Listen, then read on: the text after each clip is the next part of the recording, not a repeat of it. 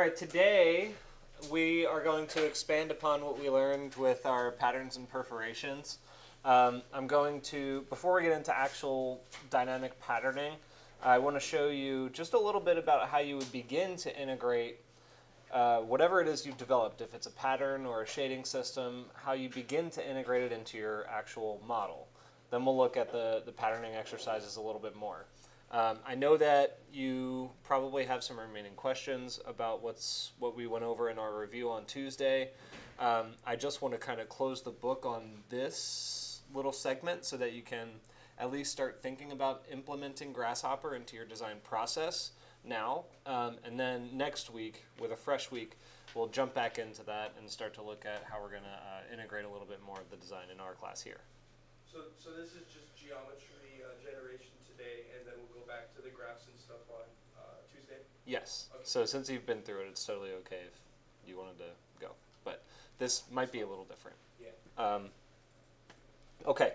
So what I've done is I basically put together a very, very simple pavilion, right? There's nothing special about it, not really a designy kind of thing. We are going to simulate the different facade systems that you could potentially use in the east, south, and west side of the building. What's most notable about this is that we're going to actually reference, what we're doing differently now is we're not just generating the geometry in Grasshopper, we're referencing it into a model that we've quote unquote designed. Even though this isn't really a design project right now, we've designed it, and so we now want to put our Grasshopper script or definition into it.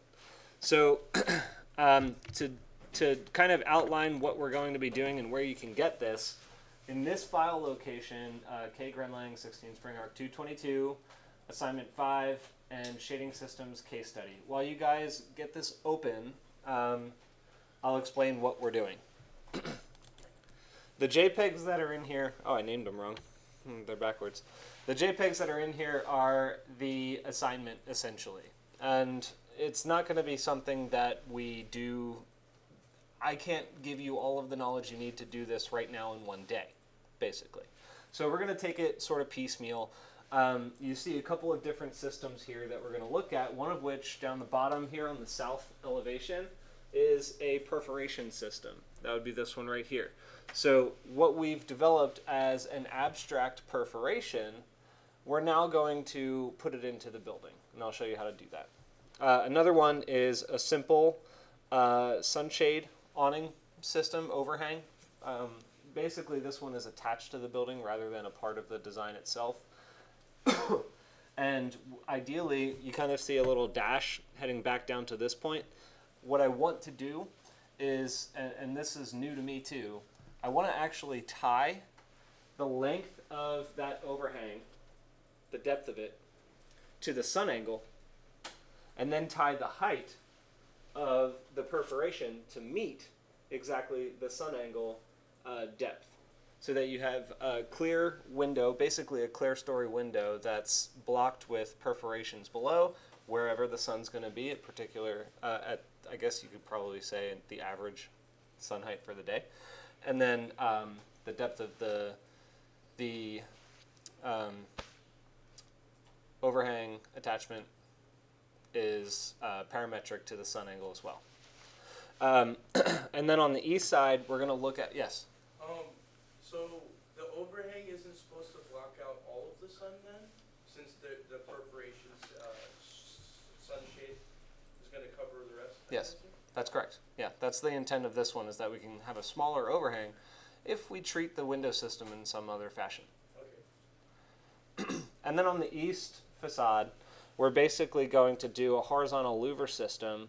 I might change that to vertical, but actually I think I made this horizontal as well. I wanted to make this vertical, now that I'm thinking about it. I'll fix this.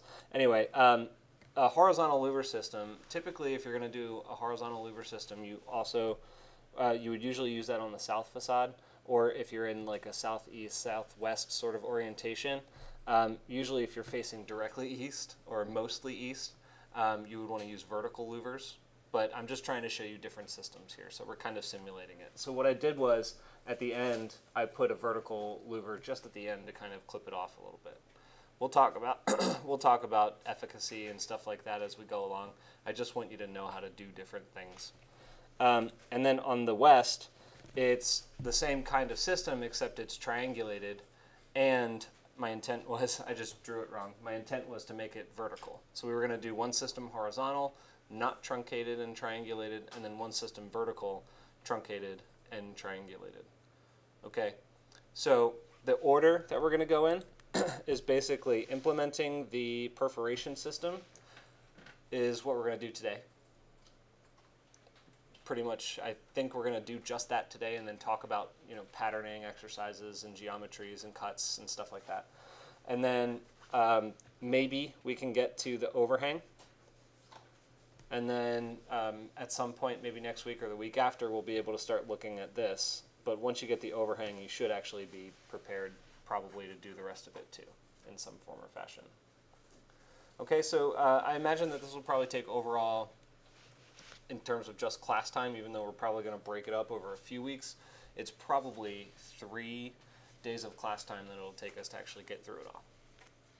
Any questions? Yes?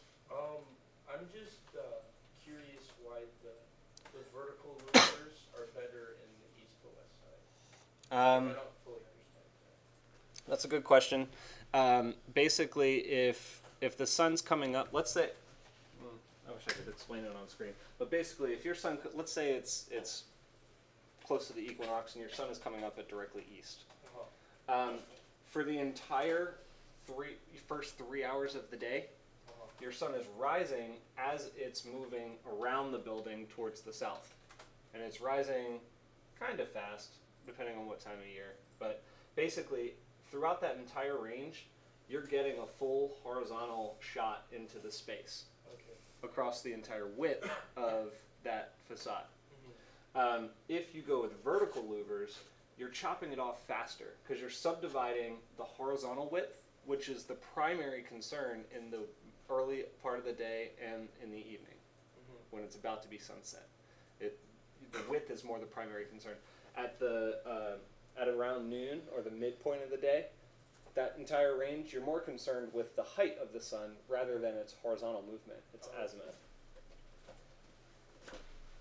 Thank you. Does that make sense? Yeah, that does. Okay.